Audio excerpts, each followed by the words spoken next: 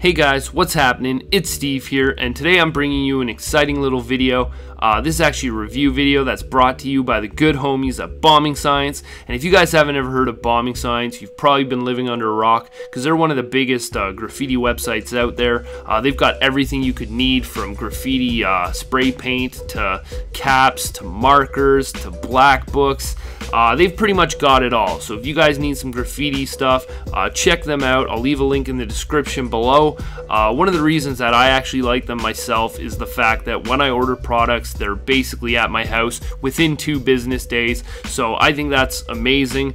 I don't know how long it will take you around the world, but I definitely know that they're on their stuff. They don't mess around. They make sure you get your stuff on time. So yeah, I definitely got to give it to them for that. But I'm actually coming to you today with this little review because they were kind enough to send me some flame blue spray paint. Now, I've actually never used this spray paint before, which I think makes for a really good review video, because I'm just gonna go ahead and give it a go and kind of explain to you guys whether I like it or not, or what things I do like about it. But yeah, in order for me to do a thorough review of this paint, I feel like I have to do a piece. I'm not just gonna go ahead and use the paint, draw a couple lines, and call it a day. I think I really got to put this stuff to a good test. So we're definitely gonna drop a piece at the end of this video, so stay tuned for that. But in the meantime, I'm actually gonna go through some graffiti caps that they've also been kind enough to send me. As well, they've also got a very thorough line of graffiti caps, so definitely check them out. But yeah, I'm just gonna get into this review. I know you guys want to see it, so yeah, thanks for tuning in, guys.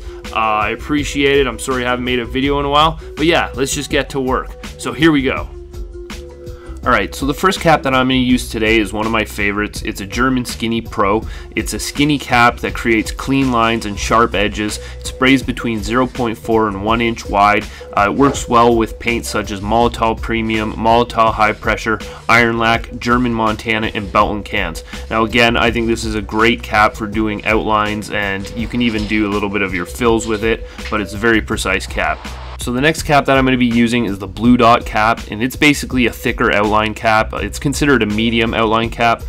They basically have a really soft spray. The spray diameters are about 2 to 4 inches depending on how close you hold it to the wall. And yeah, they're pretty much your cap for anything like outlines or force fields where you just want the line to be a little bit thicker.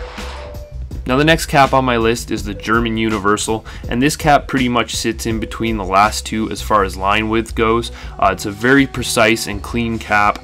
It's also got a low pressure quality to it, which means that when you're doing something like an outline or a force field, the paint's not flying out of the can too fast. It also works with most spray paint brands, so that makes it a great cap for pretty much, you know, whatever paint you've got lying around. Now the next cap on my list is the Sharpshooter Super Skinny. It's got a very skinny nozzle, which makes it great for all sorts of detail work and anything that's not too wide. Now in this video, I think I had my can at a bit of an angle, so obviously the line looks a little bit wider than some of the ones that I previously did. But this is still this is meant for all your fine details. So if you guys give it a try and hold it nice and close to the wall, you will get those precise lines that you're looking for. Alright, now this next cap is for all you bombers out there. This is a Cyclone cap, and it's pretty much one of the fattest caps in the game. It can spray up to about 6 inches in width depending on how far away you hold it. It fits on most cans from Iron Lac to Molotow to Flame Paint, and I'd have to check a few other brands, but it's definitely one of the widest caps you can find, making it great for bombing. Now this next cap is known as the Snowball cap, and this cap is great for filling in any style of piece. Unlike the Cyclone that I just showed you guys, this one's a little bit thinner, so it definitely allows you to fill in pieces that have a little more detail than something like a bomb or a character. This fits on anything from Molotow to Flame Paint to Iron Lac to Montana or Belton. It pretty much fits on most brands, so again, I would really recommend this for filling in any style of piece. Now this next cap is your Lego thin cap, and this is pretty much a lot of people's favorite caps for doing anything like outlining or tagging. It also allows you to do some pretty cool flares, so it's great for that. It fits on most paint brands from Molotow to Iron Lac to Flame to Montana to Belton. And yeah, it's pretty much a standard cap, but I'm not a huge fan of it as I find it tends to hurt my finger after a day of painting with it. But yeah, it's definitely a good all-around cap, so I'd recommend it for that. Next up is the Royal Soft Cap. Now, although this is supposed to be a fat cap, I think it's more in between a fat and a skinny cap. It's definitely ideal for doing anything like blending or fades, as it's got a really soft touch to it. The paint doesn't come out too quick. It just gives you a nice soft spray, which obviously makes it great for blending and anything like that. Yeah, it kind of sits between a fat cap and a mid cap, so I definitely recommend it for anything to do with fills. Now, this next product isn't necessarily a cap, but it's actually what's known as a wing cap adapter. This basically allows you to connect your caps with any hardware store paint of your choice. It will work on brands like Rust-Oleum, American Accent, and Painter's Touch, and it pretty much allows you to use any paint at your disposal. So this is something I'd recommend to people that don't always want to go out and buy the best paint or have the means to do it. This will allow you to use your different size caps with any paint of your choice. Now, the final cap on my list today is the Smoky Skinny Cap, and although this is considered a skinny cap, I think it's a little bit fatter than most of them, which makes it great for doing fills, and you know, you can get away with doing outlines, but it's not really my preference. It can be compared to a gray dot or a gold dot, but it's got a little more pressure than most skinny caps. So I think it's definitely a good cap if you know how to use it, but yeah, it's not totally my preference as far as outlines go. But yeah, give it a try yourself and see what you like.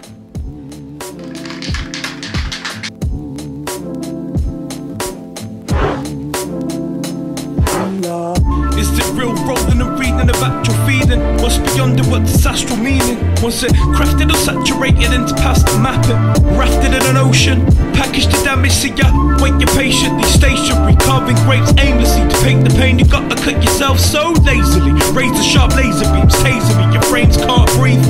I got a snippet woven for the bridge of the bone that's full of mystery. The ethics may be your worst point, so the rift it seeps and opens. Ghostly loner, hyper grown up and orthodox like a topher. Rain powers, later raise and grow flowers. Hours, see my draining rising underwater.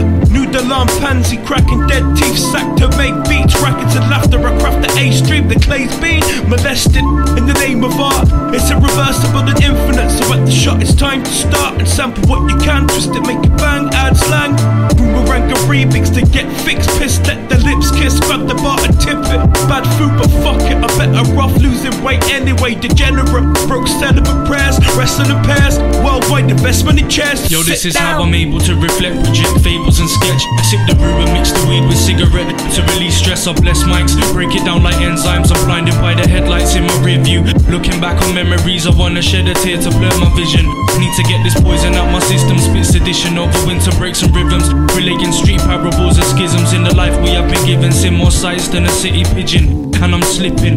Stitching tapestries of death cooked within the devil's kitchen. Cauldron born men and women might see me on the roads hitching. Lifts with the council service. Observe the hermits make stacks through the ounces. Purchase burn scriptures in the furnace. Some seek churches for a purpose. Imprint my mind with a heavy exertion. I grab the mic and preach a lost sermon.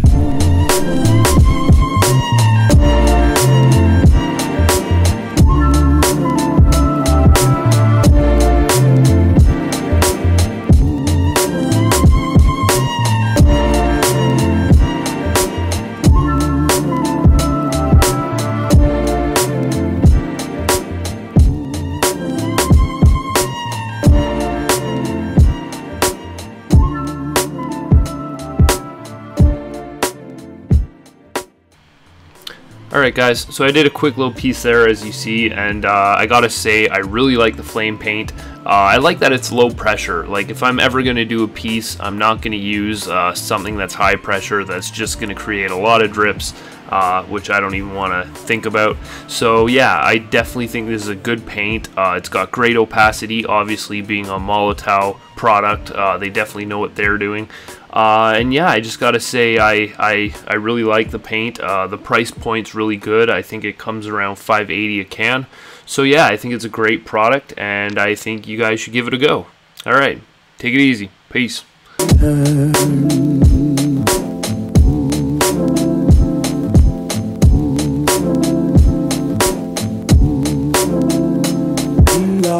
Is it real rolling and reading about your feeling? What's beyond it, what's its astral meaning? Was it crafted or saturated into past mapping?